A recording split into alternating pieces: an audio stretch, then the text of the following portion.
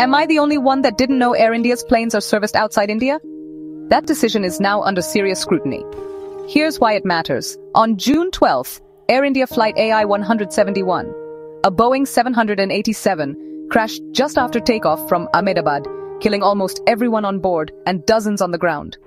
It's the first ever crash of a Boeing 787, and the only survivor said the plane split in two before exploding. Investigators suspect a rare dual-engine failure, but here's the controversy. That plane had just undergone heavy maintenance in Turkey, a country that openly supports India's rival, Pakistan. Air India's CEO confirmed this, sparking debate about safety, patriotism, and decision-making at the highest level.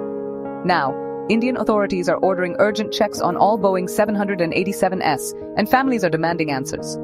For India's national carrier, the tragedy is a wake-up call. Should critical safety depend on a country that opposes you? If you found this video informative, please like, comment, and subscribe for more updates.